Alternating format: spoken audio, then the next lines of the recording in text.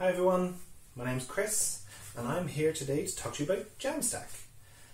If you don't know me already, I'm a developer at SimpleLabs.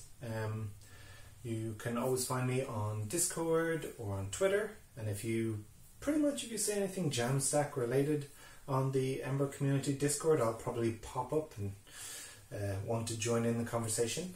As I said, I'm going to be talking a little bit about Jamstack. And I'll give you a bit of history about where Jamstack comes from, what it means, and then I'll go into a little bit of detail about Ember's position in the Jamstack revolution. And a little bit, just a tiny bit, on why Ember Octane is potentially a really unique selling point for us compared to some of the other Jamstack offerings out there at the moment.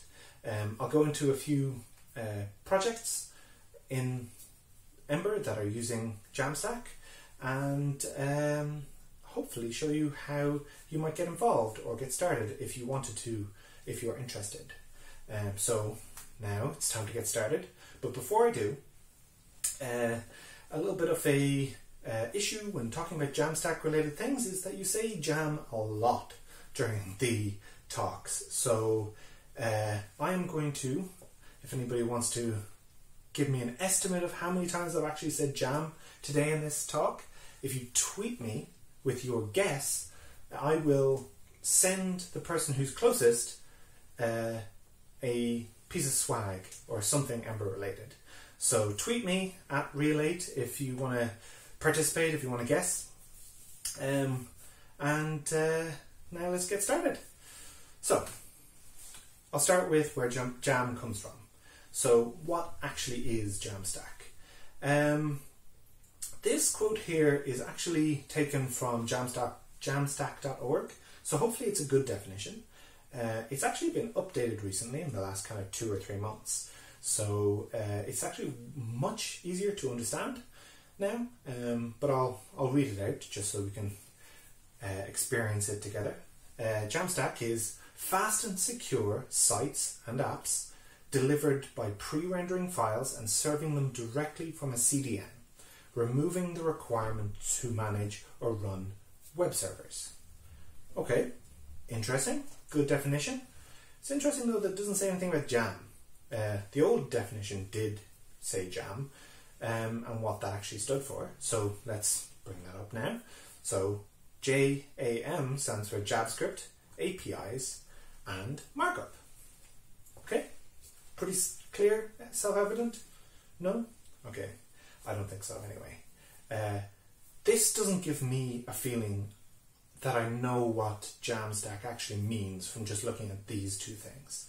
So let's dig into a bit more of the history of it and see if we can understand it a bit better. Jamstack is a marketing phrase 100% created by Netlify. Okay, some of you might have already known this. Some of you will probably see this for the first time today. I don't mind. I don't think this is a bad thing. The only thing that it makes me think of is respect Netlify. They have gotten so many people to talk about Jamstack, to give presentations about Jamstack, to even have entire conferences about it.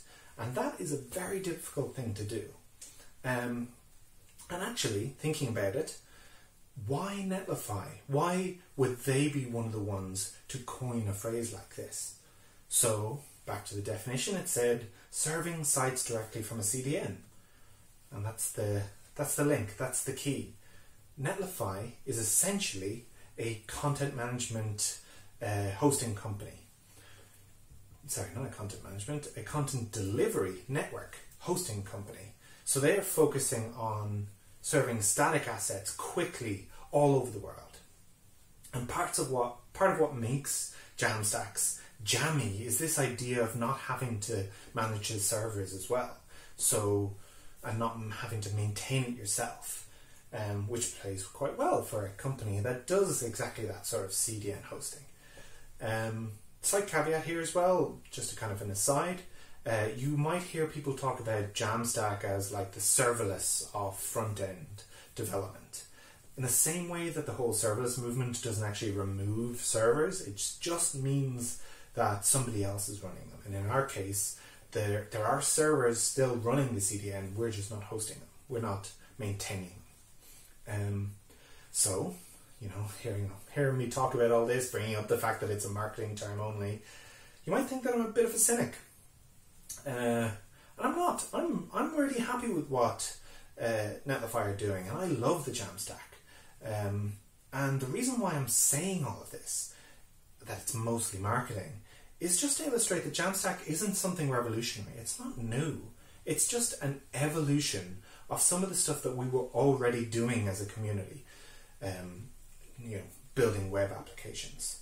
And giving it a catchy name allows us to more easily talk about it, for us to, gather around the term and build things specifically for this idea. And also, thinking of it in these terms also gives us a way to categorize what apps are or are not very Jamstack. So with this history in our back pockets, let's see if we can move on to my patent pending Jamstack classification. This is Spectrum. This is supposed to be a strawberry jam spectrum. I apologise for my art skills. But it starts at the empty jam jar side of the spectrum and runs all the way through to the jammiest jam donut you can imagine. So as Ember developers, just building a single page application or an SPA, did you know that actually we deserve a position on this spectrum with every one of the apps that we've already built? Depending on a few things, it will kind of put us in a different position, but I'll go into some of those details now. So let's imagine you're building a single page application.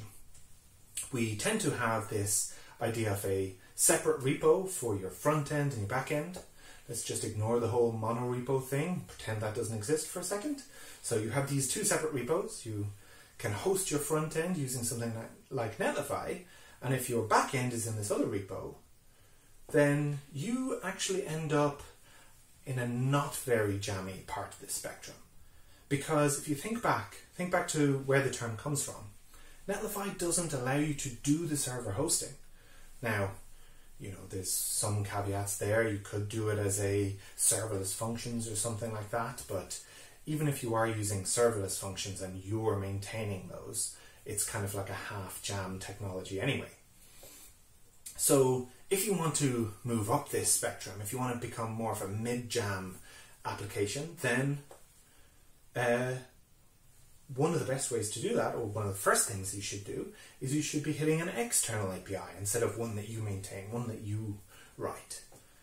What do I mean by an external API? So some things that you could do is you could build an application that just hits the GitHub API directly.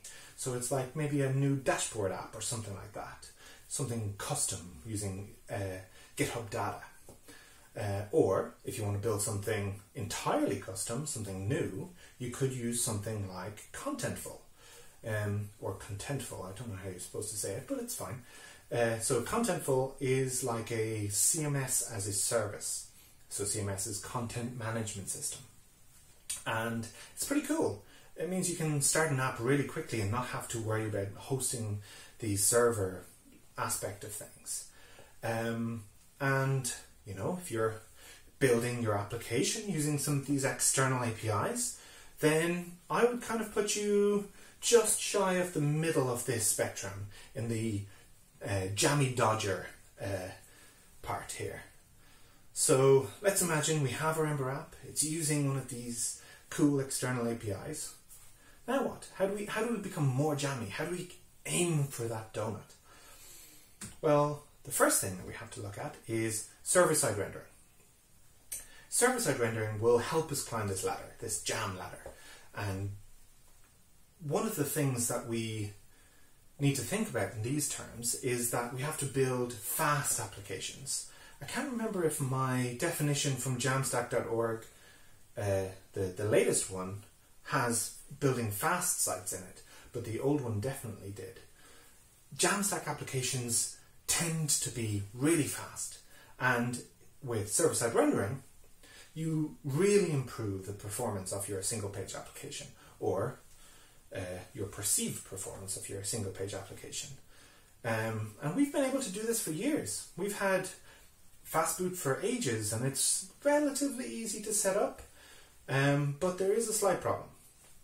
If you are running Fastboot in production, then you might need to actually host a node server somewhere. And as I said, Netlify doesn't allow you to host servers. Like, you could do it in potentially serverless functions, but I'm not sure Fastboot is set up to be optimum in that. So if you did actually run Fastboot in production, that would have you start slipping down the jam continuum, which you don't want. So how do we get this? How do we get server-side rendering, the benefits of server-side rendering, without having to host our own server? Well, this is where pre-rendering comes in. And with a massive thanks to Ed Faulkner, we have this amazing Ember add-on called Ember. I would say round of applause for Ed, but I don't want to do that here. So maybe, to Daz in chat or something like that, if you are following along. So what is Ember? What does it do? With a tiny bit of effort, you can set up pre-rendering, which is a way of telling your Ember application what the routes that you want to build at build time actually are. So you have this list of all the posts or whatever it is if you're building a blog app or something like that. And at build time, your app will use Fastboot, render your application, and then save that juicy HTML to disk, which can actually be served statically. So you can start using a CDN. And this is where it goes back to using hosting like Netlify. It's also probably worth mentioning that I'm not getting paid by Netlify to say all of this, and other static hosting providers are available. So thanks to Ed, we are one step closer to earning our jam making Scouts badge. And so far, if you've been following along, you might be thinking, this just kind of sounds like, a static site generator, it's just the same as using Jekyll or Middleman. And everything that I've said so far would definitely make you feel that way. But the interesting thing here about the J in JAM, the JavaScript aspect of it, it's not that we're using JavaScript to build this static HTML that matters. That doesn't matter at all. The key thing about this modern architecture is that we have a jam lifecycle. When you render your application, when you get your HTML, you then, once it's loaded, you load JavaScript. You load your JavaScript application. And in Ember, we have this thing where once Fastboot has finished rendering, and the same is true with Ember, it loads the Ember application, the full Ember application. And that means that has a few interesting things. You could build something like a to-do app with jam technologies, so that you could have like your public to-do items as static HTML and etc. and all that sort of stuff. I'm not sure that's the best use case, but you could if you wanted to. Or another example is something like a blog. You could load your HTML really quickly, and then once it's loaded, your application boots up, and then if you want to move to a different route, you only need to load a tiny bit of JSON or something like that, the data that is related to your next page, and that will vastly increase performance. And if you're using something like Ember Data, the performance is way faster because you'd likely already have that data loaded into the store, and it is literally instantaneous. So that is a kind of a whirlwind introduction to Jam, what it is and how to do it in Ember. And it probably might seem a bit simple here. And, I am joking here. I've said a lot of things. It's a lot to think about. And to be honest, it's a lot to remember, to know what to do. And in the Ember ecosystem, we don't tend to like this idea of, here's the tools, just put it together yourself. We like to build shared solutions. We like to build things in a way that everybody can make use of the collective knowledge quickly without having to learn it all from scratch. So I've been thinking very strongly about like a complete solution to Jam in Ember. I'm going to take a slight diversion to kind of look at some of the other big players in the Jam ecosystem and explain how they work and how Ember's solution is slightly different. So if you know anything about Jam, you've probably heard of Gatsby or Vuepress. They are big players. Gatsby is for React fans, and as the name might suggest, Vuepress is for Vue fans.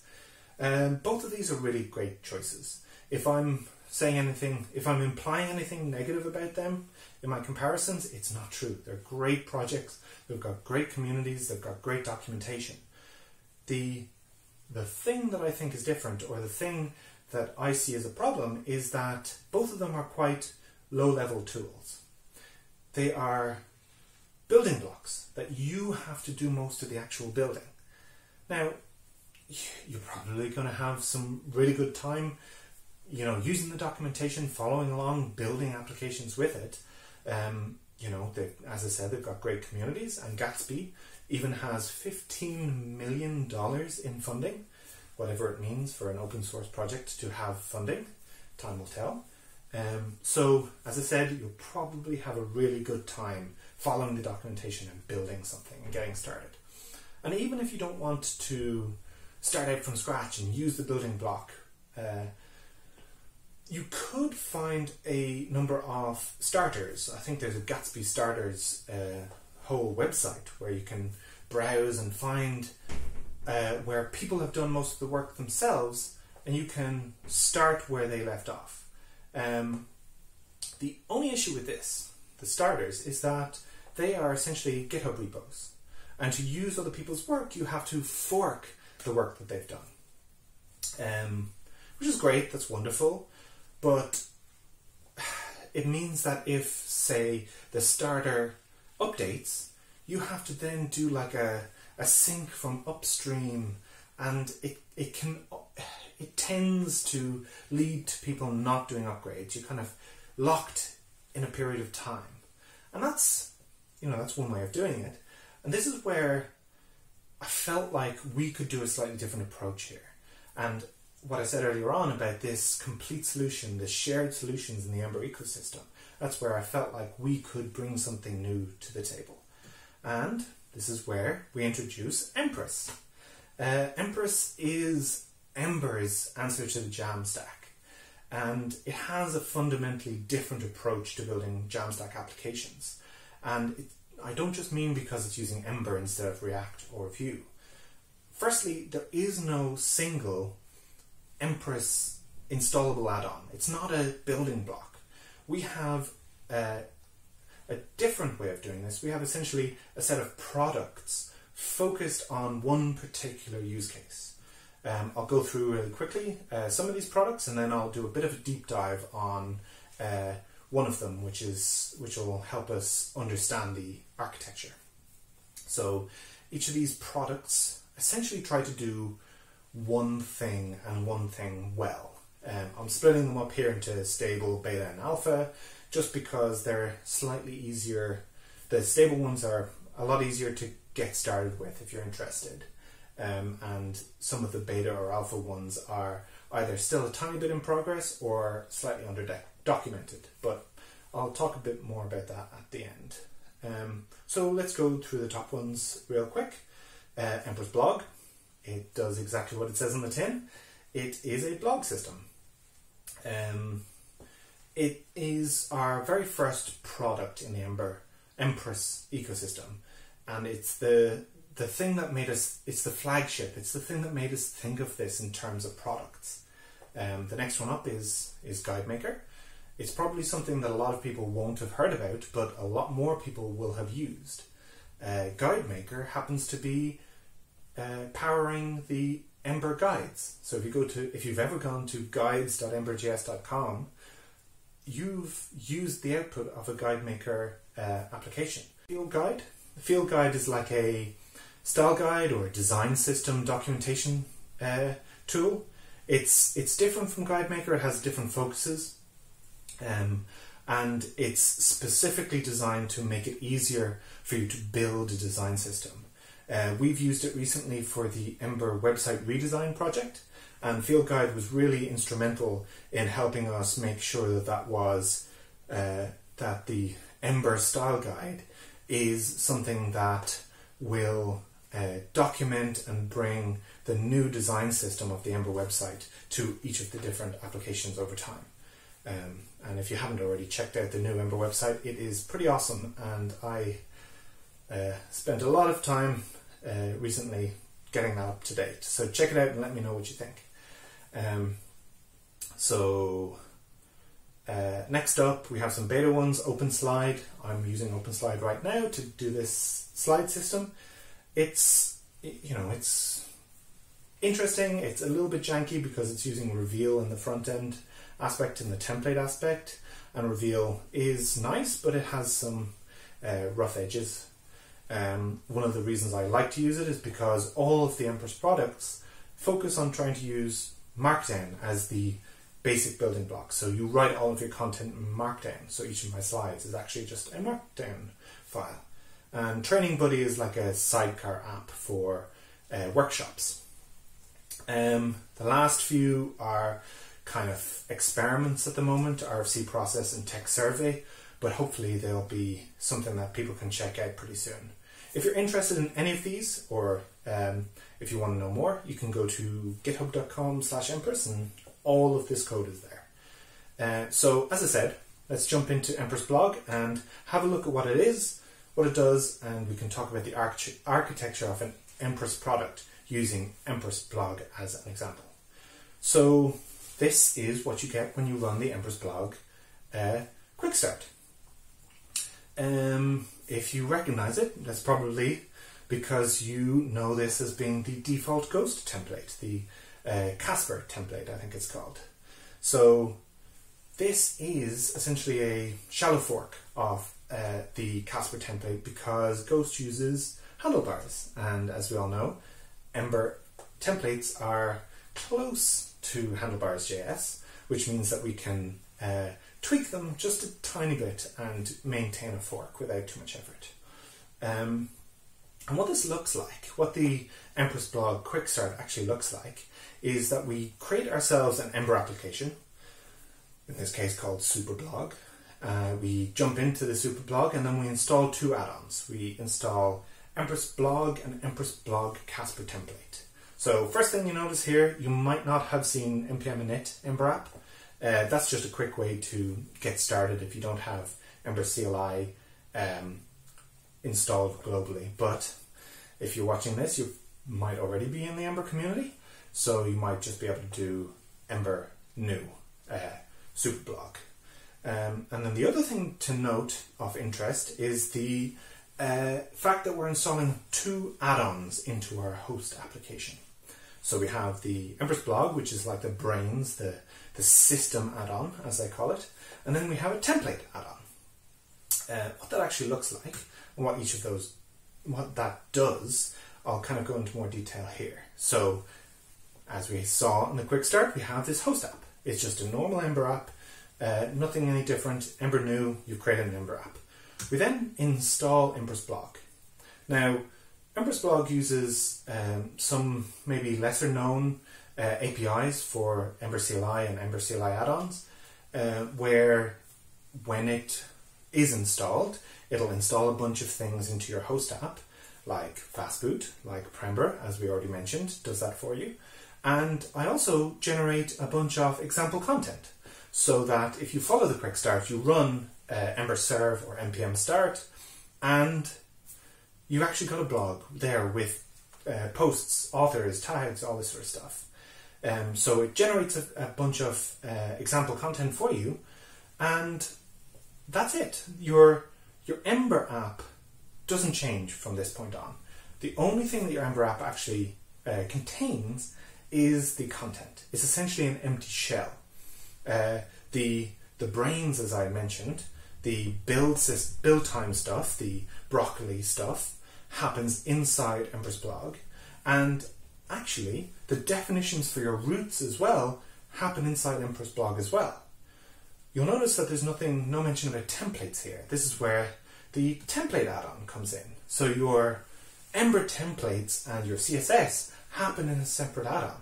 So that means that even though your roots are defined in one place and your templates are somewhere else, that means that your template add-on is essentially just HTML and CSS with one or two Ember template syntaxes thrown in for good measure. So eaches, ifs, and things like that. So, and this is where, it took me a while to get to it, but this is where Octane can really shine for Empress. Empress templates, because Ember Octane is so HTML first nowadays, somebody who has HTML and CSS experience will have a fantastic time building an Empress blog template. And because it's an Ember add-on, you will be able to create it and run the dummy app, and it will show you what your content actually will look like when your template is done. So before I get into that and how we actually create ourselves our own template, I'll show another benefit of using this kind of a system.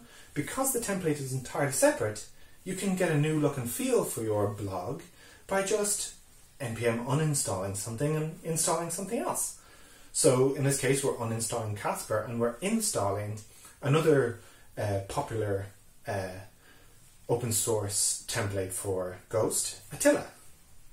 So just by swapping this dependency, your look and feel of your blog entirely changes. But maybe we don't want to use some of the pre-existing templates. Maybe we want to use one that you want to build yourself. Well, in that case, we can make that a little bit easier for developers. As I said, we really want to make the developer experience really awesome for this.